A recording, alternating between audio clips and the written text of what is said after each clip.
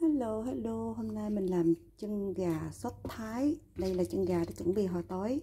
Chân gà thì luộc, trước khi luộc thì rửa bằng nước muối, sau đó là luộc 10 phút.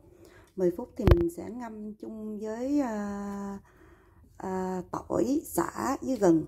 Ngâm ở trong nước sốt, không phải là nước sốt mà là nước giấm chua ngọt. Qua một đêm thì cái này là ngâm từ hồi tối, rồi bây giờ mình đổ ra để cho nó thiệt là ráo nước luôn nha. Trong khi lúc mình chờ cho nó ráo nước thì giờ mình đi làm nước sốt nha. Giờ mình chuẩn bị làm đồ chuẩn bị để cho nước sốt. Thì ở đây có sả, có tỏi, có gừng và lá chanh Thái. Thì mình sẽ sấy nó lên hết, blend nó vô là hết.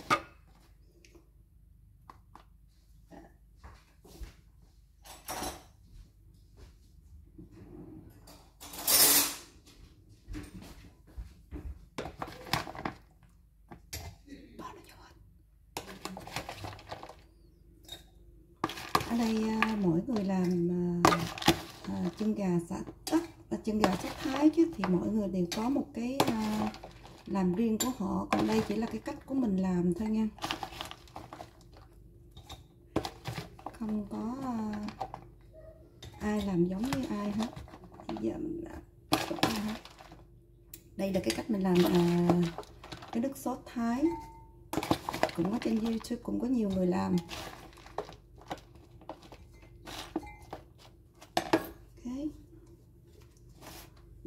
Qua đây để mình sấy nó lên, sấy nó trộn chung hết luôn.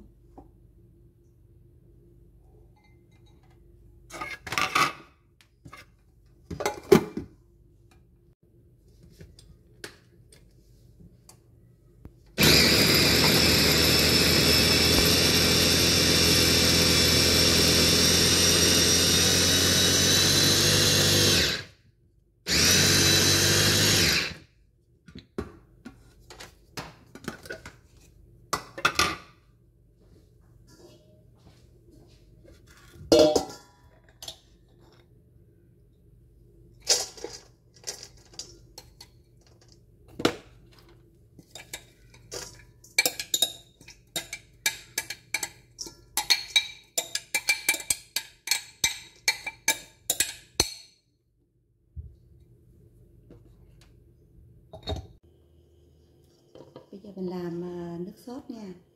Có nước mắm chua ngọt,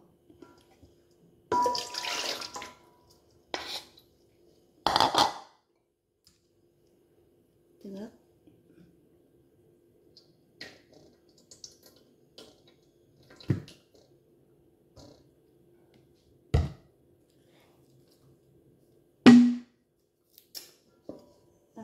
paste của làm kim chi của Korean, hết vô luôn.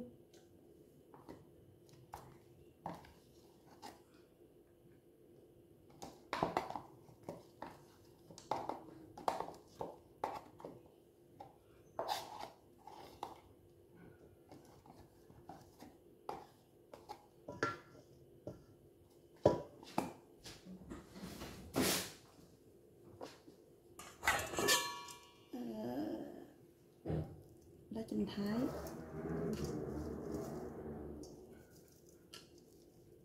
hôm nay có tắc quậy lên.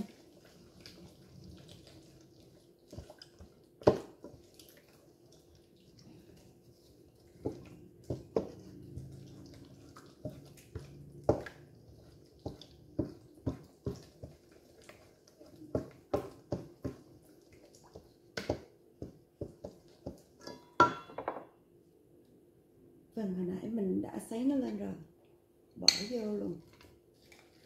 Cái này mình làm cái này là không có một cái số lượng gì hết, mình chỉ làm theo cái sở thích của mình muốn thích nó thơm bao nhiêu, mình muốn bao nhiêu thì mình cứ làm bấy nhiêu, không có một cái công thức nào hết.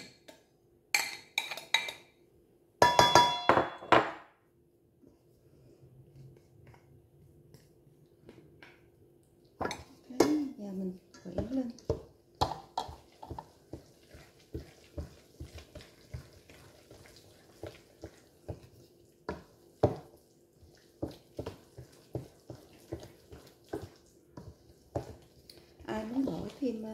khô vô thì bỏ nha. Mình thì không bỏ ớt khô vô, tại vì cay nhiều quá ở đây có mấy đứa nhỏ nó không ăn được, cho nên là không có bỏ ớt khô.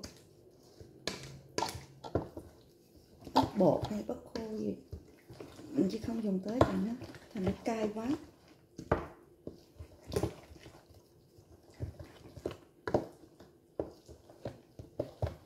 Đấy, bây giờ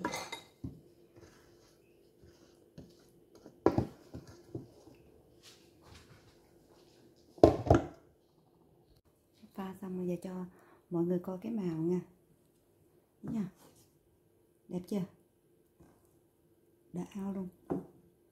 Này chút xíu nó sẽ trộn chung với chân gà. Ok, bây giờ mình sẽ chuẩn bị phần trộn chân gà.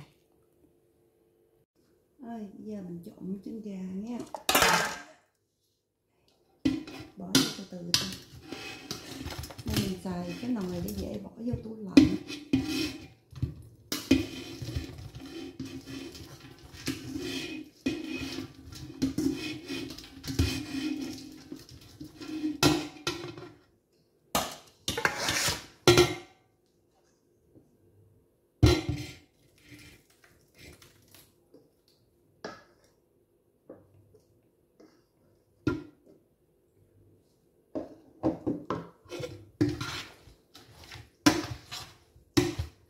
Mình không có chưa có trộn xoài vô để khi nào ăn, có nghĩa là tối cái này là ngày mai người ta lấy thì tối mình nó trộn cái xoài vô. Này nha chồng.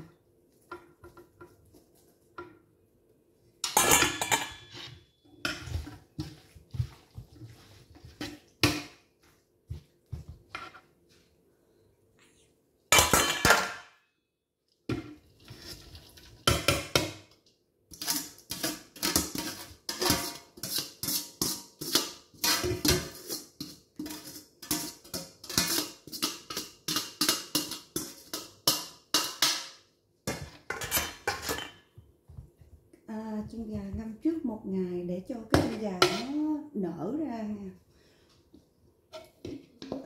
Có người ta sẽ không ngâm trước mà ta trộn vô luôn thì cái chân gà nó sẽ không có được nở ra. Còn mình thì mình ngâm trước để cho những cái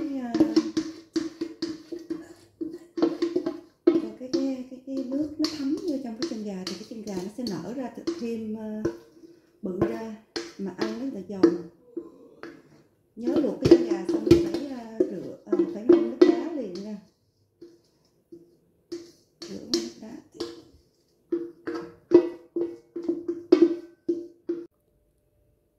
Bây giờ mình chuẩn bị trộn chân gà chung với xoài.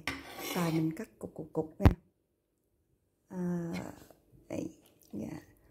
Giờ nó bắt đầu ra nước. Có ra nước nữa nè.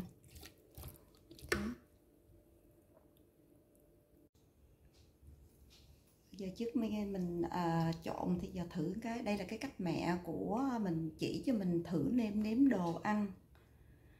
Thì bỏ đây, xíu đây, muỗng.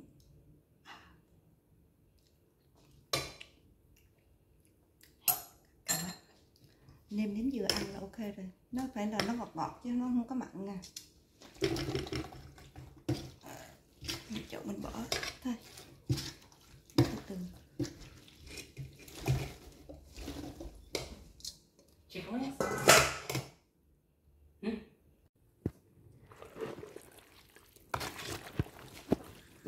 Ê, cái màu nhìn ngon chưa?